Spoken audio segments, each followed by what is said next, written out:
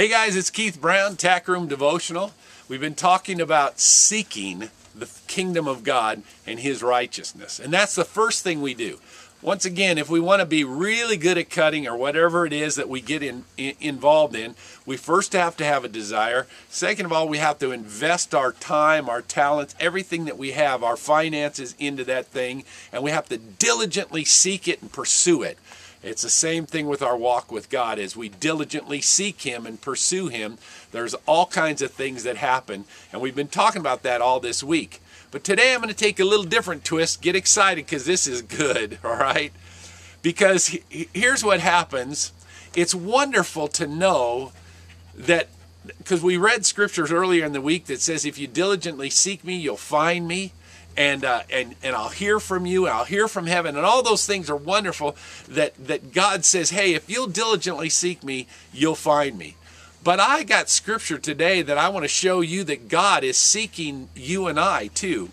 It says, for instance, in John chapter 4, Jesus is talking to the Samaritan woman at the well, and he says, but the hour is coming, and now is, when the true worshiper will worship the Father in spirit and truth. For God is seeking those, seeking such to worship Him. God is seeking us when we become true worshipers. That is wonderful. It reminds me of the story about the prodigal son over here in Luke chapter 15. You all know the story where the son decides that he wants to kind of go out on his own, so he asks his dad for his inheritance, and the dad gives his inheritance, and he goes out and spends it on the things of the world, not on the things that are kingdom producing, but he spends it on the things of the world. And the next thing you know, he's broke, and he loses all his friends and everything because he doesn't have any money. He ends up in a pig pen. And realize here he is eating the same stuff that the pigs are eating and cleaning up after them. And he realizes that he could go home and be a servant of his father and be treated better than the way he is right now. So he goes home. And it says as he approaches the house, his dad sees him and runs to him. I'm just here to tell you that that's the kind of God that you and I have. He's looking for you and I to diligently seek Him. But let me tell you something. God the Father is seeking after you and I.